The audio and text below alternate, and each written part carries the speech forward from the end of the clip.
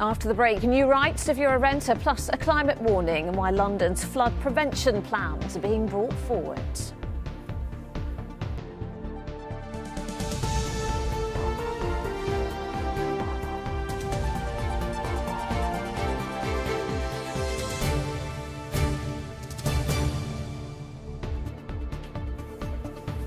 Tonight, an accident waiting to happen. The court hears how survivors of the Croydon tram crash describe being flung about as if they were in a washing machine. Driver Alfred Doris denies falling asleep and failing to take reasonable care. Also ahead, the Met deny making political arrests in the run-up to the coronation as a Westminster Night Star volunteer speaks about her ordeal for the first time. I was interviewed at approximately 1 o'clock in the afternoon the following day, and then we were released a little bit after 4 o'clock. Right, OK. I'm a bit speechless actually, having heard that account. New rights for renters, but could government plans for reform actually make the capital's housing crisis worse? And act now, another climate warning as London's flood defence plan is brought forward. Good evening. It has been a long wait for answers for the families of those who died in the Croydon tram crash in 2016. But today, the man who is alleged to have fallen asleep while operating service 2551, causing it to derail, killing 7 people and injuring 51 others, went on trial for the first time at the Old Bailey. The court heard that Alfred Doris was travelling at 3 times the speed limit before the disaster and that passengers inside were flung around as if in a washing machine when the tram came off the tracks. He denies failing to take reasonable care. With the latest, here's Carolyn Sim. As he arrived in court this morning, tram driver Alfred Doris, seen here in the middle, faced a single charge of failing to take reasonable care at work. And the families of the 7 people who lost their lives would once again hear details about what happened. In the prosecution's opening statement, the jury was told tram 2551 couldn't hope to hold the track as it took a bend at 70 kilometres per hour just after 6 o'clock on the morning of the 9th of November 2016. Too late to slow to 20 kilometres an hour to safely turn the corner. It was heard that the passengers inside were flung around as windows smashed and doors were ripped off. Those who died were thrown out and became trapped between the overturned tram and the track. To a silent court, their names were read out. In the aftermath of the crash, passengers recalled finding Doris with his eyes shut. It's alleged he suddenly opened them and said he must have blacked out or passed out. The court was told that when Mr. Doris was interviewed, the repeated theme of his answers was that he'd become disorientated. In one response, he said, "1 minute I'm okay driving, and then the next just thinking, where am I? What's going on?" He denied that he'd fallen asleep, and he denied having had a blackout while going through the tunnel. The prosecution said Mr. Doris will claim his confusion was caused by external factors, like lighting in the tunnel and signage on the approach to the bend. That Transport for London and Tram Operations Limited had also failed in their health and safety duties, and that Mr. Doris may even have fallen into a so-called micro-sleep. But the issue, the jury was told, was not whether the driver fell asleep, but whether he took reasonable care for the health and safety of his passengers. Mr. Doris denies the charge against him. The trial is expected to last 5 weeks. Carolyn Sim, ITV News at the Old Bailey. Next, a Westminster Council Night Stars volunteer who was arrested by police during the King's coronation has spoken for the first time. Susie Melvin has been giving evidence to MPs at the Commons Home Affairs Committee, where the police also denied they were under political pressure to detain demonstrators, while political correspondent Simon Harris is here. So, Simon, tell us about what happened today, then. Well, this was the first chance MPs had to question the Met about the coronation policing operation. There was, as you recall, some anger at the arrest of anti-monarchist demonstrators and the detention of those women's safety campaigners from the Night Stars. It's thought the police feared they might set off, or that somebody might set off, rape alarms to scare the horses during the royal procession. This is what Susie Melvin had to say. We did the best that we could to try and explain who we were to the officers, and then they also searched the church that we based ourselves out of, and we were then taken in police vans we were told we were going to be arrested and taken in police vans to Woolworth police station. Also giving evidence was Assistant Commissioner Matt Twiss, who insisted the Met wasn't under political pressure to arrest demonstrators. I felt under no pressure politically. I felt pressure to deliver a safe and secure operation, but that was because of the fact it was a once-in-a-lifetime event for so many people, and there would be hundreds of thousands of people in London to celebrate it. And also, and importantly, this was the biggest protection operation we have ever run. There were 312 protected people that we managed to get in and out of the Abbey and across the footprint. You might have noticed in the background there people wearing T-shirts. Well, they were from Just Stop Oil and inevitably perhaps decided to disrupt the proceedings. Of the officers. You usually use a combination lock to stop. We're here today to declare democracy. Come on, officer. Come on, officer. Do your job. Come on. Back in session. To be clear, they were Just Stop Oil protesters who tried to undermine the activities of this committee with our witnesses today. Well, the live broadcast of the proceedings was suspended during that protest, and you could hear there one MP saying, "Come on, police," or "Come on, officer, do your job." Yeah, all right, Simon, actually quite a lot happened today, didn't it? Thank you. And our man who killed a beautician when he lost control of his Range Rover while showing off has been jailed for more than 7 years. Rida Kazem was caught driving at speeds of up to 110 miles per hour on the A40 near Ealing before his car ploughed through a Tesla dealership and landed on the tracks at Park Royal Tube Station. Kazem had been driving 2 women home from a night out in August last year, one of whom was Yagma Osden, who died at the scene. And Brentford FC's Ivan Toney has been suspended for 8 months with immediate effect for breaking the Football Association's betting rules. The club's forward admitted 232 breaches and was also fined £50,000. Players are prohibited from betting on any football match that takes place anywhere in the world. Now, it's no secret that there is a big shortage of rental properties across the capital, which has pushed average monthly payments to a record £2,500. But today, as the government outlined its rental reform bill, including measures to increase renters' rights, campaigners warn the changes could cause more landlords to sell up, making the housing shortfall worse. The new rules aim to make it harder to kick out tenants and easier for tenants to get properties if they have pets or children. Here's Rags Martel. So last winter I started noticing that there was a lot of black mold growing here. She rents a home with mould and damp. But when Belinda Larnan complained, her landlord responded by putting the property on the market. Before my son went to school, he said, "Mom, there's a for sale sign in the garden." And he got really worried because, the GCSE started this week. And he was like, this happened a few weeks ago. He was really stressed out about that. Kind of like, what's happening, you know? Oh, don't worry. But the government claims it's coming to help private renters like Belinda in Teddington by scrapping an old law brought in by Margaret Thatcher in 1988 called Section 21 no-fault evictions. Belinda has a home that she loves and she's been there for a few years now, but she's had problems with her landlord and she's complained about the condition of her home. It's got damp, it's got mould. The landlord responded by threatening eviction. Now, that's completely wrong. The Renters Reform Bill proposes to stop no-fault evictions. It'll also end landlords banning benefit claimants from renting their properties. And tenants will now be allowed pets, which landlords can't unreasonably refuse. While the Renters Reform Bill gets rid of Section 21 no-fault evictions, housing campaigners are still worried that landlords will still be able to evict tenants by using other loopholes in the law.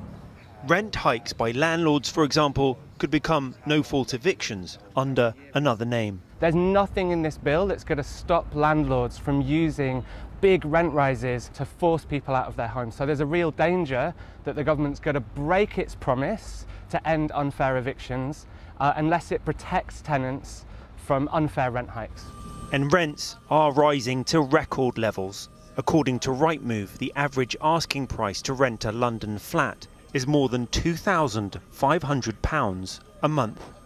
And there's no shortage of renters. This property in Shadwell Heath, East London, had a queue of viewings going down the street. I think what most Londoners want is a housing system for our city that prioritises all of us having a decent place to live over the profits of landlords. It's very stressful to find another house in the current market. The new law comes too late to help Belinda, but it could eventually bring some much needed protection to London's renters. Rags Martel, ITV News. Well, let's take a deeper look at this now with housing campaigner Kwejo Twiniboa. Kwejo, thank you very much for joining me. There's quite a lot to unpick with all of this, isn't it? I mean, on the face of it, the government is saying that these new potential laws offering protection for renters, so banning no-fault evictions, stopping landlords denying tenancies to people who've got pets or children, it's on the face of it a good thing. Yeah, I mean, this is something that I think tenants up and down the country were absolutely relieved to see. I mean, it's something that's been years in the making. People have been absolutely screaming for it. I mean, no-fault evictions, especially in the last year, it's gone up by 143%. There's absolutely no reason in my eyes why a landlord should be able to evict a tenant without any genuine reasoning, and that's what this bill sets out to do. It doesn't say landlords aren't allowed to evict tenants. It says they should have specific and valid reasonings in order to evict them. There is a particular issue, though, and we've seen in the capital, and it's getting worse and worse, and that is just the sheer cost of rent, how much it costs people to rent now. This doesn't really address that problem, and it doesn't really address a shortage of housing, which is underlying and underpinning everything. Absolutely, and that's what we need. We need more homes, fundamentally. We simply don't have enough. Demand outstrips supply massively, and what we're seeing is we don't currently have any sort of rent caps, and rent is absolutely ridiculous. I think the average price for a room at the moment in London is £1,000. I've spoken to people paying £1,500 for rooms, and they're paying majority of their monthly income renting from landlords, and I think that's what we need to remember too when we're having these conversations. Yeah, and there is something we saw in a report there as well. There is this concern that if you're putting, the onus on landlords or restricting landlords, then they're going to be just put off. Really, they're going to get rid of these. They're going to get rid of the properties, and that's going to just make that shortage even worse, isn't it? Well, there has been that point, and I think people have been panicking a lot because of the word regulation. Yes. But what this sector has lacked is regulation. It simply hasn't had any. The fact that we haven't had an ombudsman in the private sector shocks me, so it's great that we're getting that. And in terms of landlords, there may be some that leave, but there's always going to be more landlords to replace them and rent out the property. You talk about the ombudsman, and Michael Gove has also spoken about that today, but that is not going to help people like Belinda, who we saw in Rag's report, because it's too late for her. So what about people who are struggling right now? What is your advice to them? Well, absolutely. I think the government definitely needs to go further, especially when it comes to rent, and this is something that I've been saying for a very long time in the private sector, because it's simply unaffordable, especially during a cost of living crisis. And yes, I understand that landlords' mortgages are increasing, but what we do know is the landlords out there using Section 21 as an absolute weapon and profiting off of a necessity that people need, and that's a roof over their head. So it is very difficult times at the moment. Yeah, well, listen, Kwejo Twiniboa, it's a very big issue. Yeah. A lot of people having to deal with in London. Thank you so much for your thoughts on it. Thank you. And if you are still confused by the Renters Reform Bill and how it might affect you, there is a full explainer and breakdown on our website, itv.com/London. Still to come on the programme, including...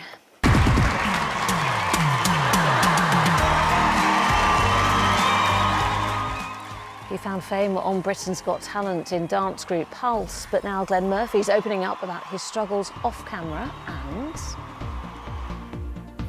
I'm at the Thames Barrier, where we'll be talking about flooding and hot temperatures. Hard to imagine when it's dry. A little bit chilly here. I'll also have the full forecast very soon. But first, a former Metropolitan Police officer who allegedly missed an opportunity to properly investigate murder at Wayne Couzens over 2 incidents of flashing has been giving evidence at a misconduct hearing in Southwark. Samantha Lee is accused of failing to make the correct investigative inquiries following an incident involving female members of staff at a McDonald's restaurant in Swanley. Well, Helen Keenan is at New Scotland Yard for us this evening. Helen, what more was said today? Well, this is the 3rd day of the hearing involving Ms Lee, and it's the first day that she has given evidence. Now, we know that Wayne Couzens exposed himself to female staff at a McDonald's restaurant in Kent. Now, Ms. Lee was sent to interview the branch's manager. He says that he showed her CCTV of one of the incidents. Ms. Lee gave evidence saying the footage had been automatically deleted and that she 100% did not see any CCTV footage. Now, that meant that they didn't have an image of the suspect, who turned out to be Wayne Couzens. And just a few hours after that, Wayne Couzens went on to kidnap and murder Sarah Everard in Clapham. Now, at the hearing today, we heard more from Ms. Lee, that in the days after, she was on her assigned rest days. Now, that was also when Couzens was arrested. When she returned to work, she said that she was astonished to hear that these incidents of indecent exposure that she had been looking at initially had not been assigned to someone more senior, and that a supervisor after her shift should have done that. She said that I was shocked. I could not believe that the crime report would be still shown to me, believing that it would have been transferred to the My Investigation Support Team. Of course, had I known or been aware that it had not been transferred, I would have transferred it or spoken to a supervisor about getting it transferred. Now, Ms. Lee denies all the allegations against her about breaching the force's standards in her duties and integrity. Now, if she is found to have committed gross misconduct, that means that she could be banned from serving on the force. We understand that Ms. Lee will continue giving her evidence at the hearing tomorrow. All right, Helen at News Scotland Yard, thank you. Now, our next guest captured the hearts of the nation as one half of a South London street act Pulse on Britain's Got Talent in 2010. Here's a reminder.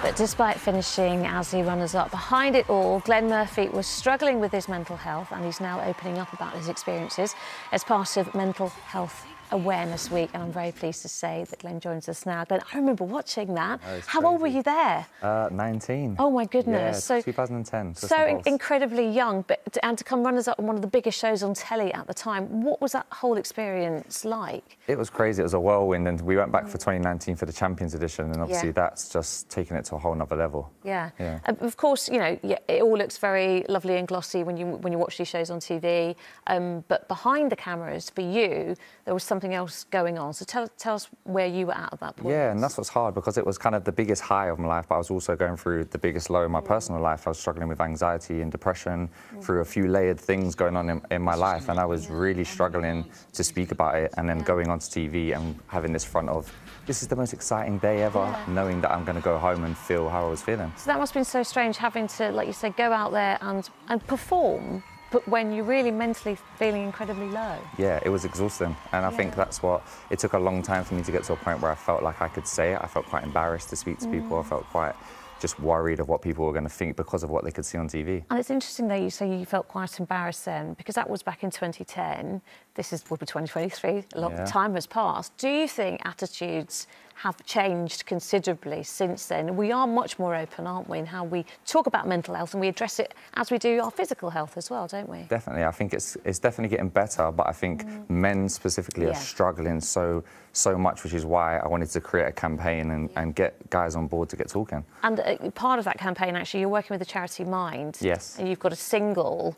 We're going to just play some of the music video, and you can talk to us about the song while we're playing it. So just let's have a little look. Just have a little look now. But just tell us, yeah, exactly. What is the song called, and what particular issues are you addressing? Yeah, so the song's called Made It Out Alive, and the idea behind the campaign is called #Can'tSayIt, Post It. So throughout the video, you'll see I'm writing down Post-it notes of fears, struggles, worries, and putting them all on my wall to kind of really put a name on what I'm feeling. And the campaign is to get guys to just write down one thing and to hold it up. And that's just really putting a finger on, this is how I'm feeling right now. And maybe someone close to you can see that and go, I didn't know you was going to go through that. And the things I've seen so far and the things guys are writing, they're so surprised to know how many people are resonating and connected with that, and the song's kind of just a vehicle for that, really. Well, listen, it's a really good idea, and Glenn, it's so nice to chat to you now all these years later. Thank you're you. definitely, you're in a better place, aren't you? Yeah, I'm working through it. It's like they say, I'm managing it now, and this is good because it feels like a brotherhood. The more these men that get involved and talk, we're all joining each other, so it's great. Thank you for sharing your story. Thank you so much. Glenn. Well, there's details of support if you're struggling with your mental health at itv.com/London. All right, Sally is down by the Thames for us this evening. And Sally, listen, usually we love a chat and a laugh about the weather, but actually some serious warnings today about water levels in the capital and potential impact of global warming in London.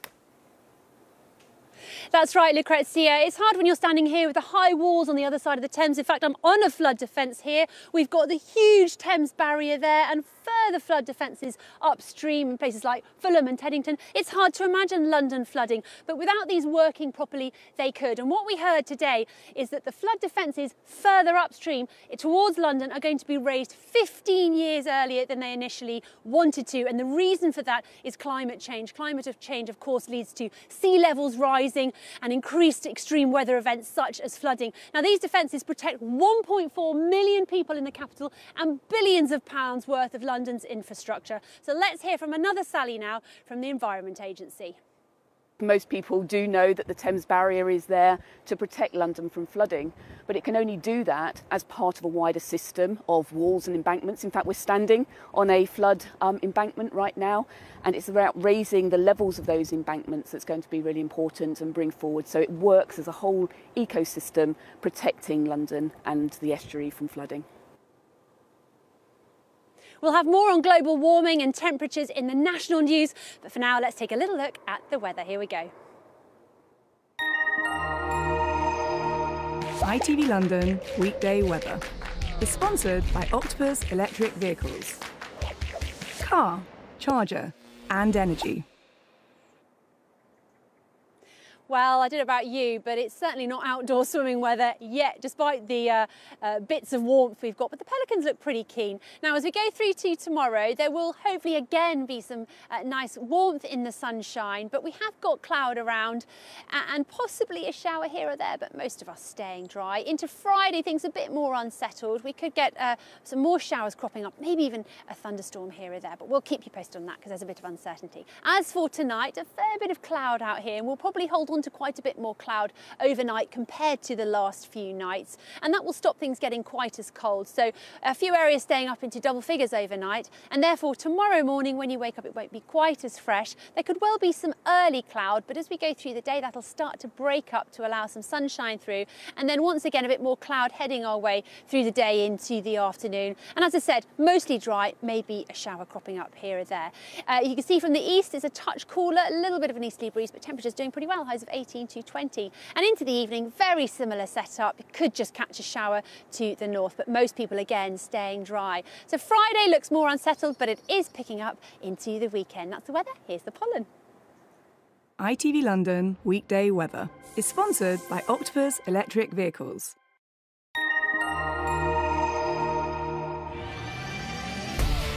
Hello, summer. Piri sponsors ITV Pollen Count. Now, most people with hay fever are allergic to grass pollen. Because the season's just getting going, the levels are pretty low at the moment, but there is still moderate to high levels of oak pollen. That's it from me here by the Thames. Cheerio.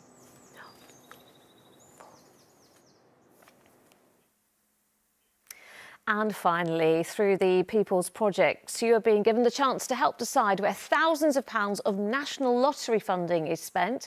Every night this week, we've been showcasing a project that hopes to improve the lives of their community.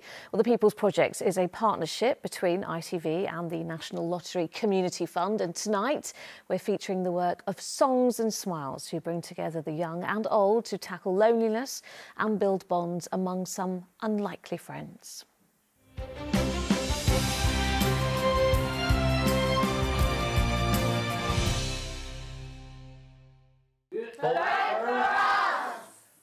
Songs and Smiles started up as a grassroots project when I was on maternity leave with my eldest. I used to take my little boy to visit his great-great-auntie in her care home. And I'd walk into the residence lounge and there'd be people sitting there, maybe dozing, maybe watching the television, and we'd walk in and ding, it was like a light had come on.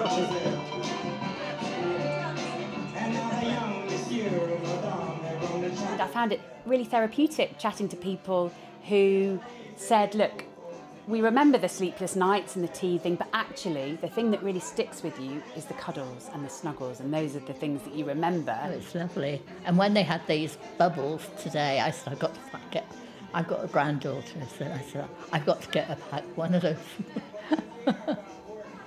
Yeah, it was lovely. And the little ones, they just loved them, didn't they? Oh, I loved the bubbles and the little ones. And seeing the children, that hopefully it will grow and it will be good. If we get enough votes and we win the money, then Songs and Smiles comes back to East London, and we're going to run Songs and Smiles in 5 different care homes for a year, bringing so many children and parents, guardians and older people together every single week. If we don't get enough votes, we don't have the money, and Songs and Smiles doesn't happen. It's as simple as that, and which is just quite heartbreaking. So first of all, if you're a child, do you think you could hide yourself? Where is Headley? Peekaboo, peekaboo to Headley. It's changed my life, giving my children the experience of kind of meeting other people that they wouldn't meet day to day, and just coming into a home. And the homes, they're like the huge families. They all work together. They all kind of, everybody's so caring, and it became like my safe space to come to each week.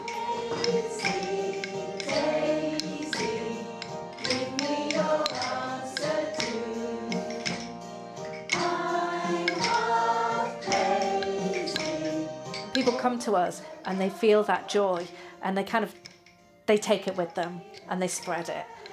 And it's, yeah, just a little special bit of magic, really.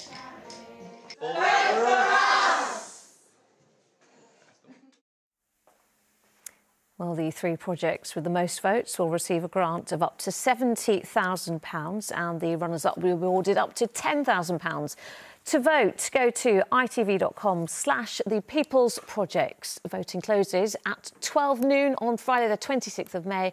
You can only vote once per region, and you'll need an email address or mobile phone number to vote. Terms and conditions and privacy notice can be found on the website. And that is it from us for now. Mary's back at 6:30 with the ITV Evening News. But from us, for now, from all of us on the London team, enjoy your evening. Bye-bye.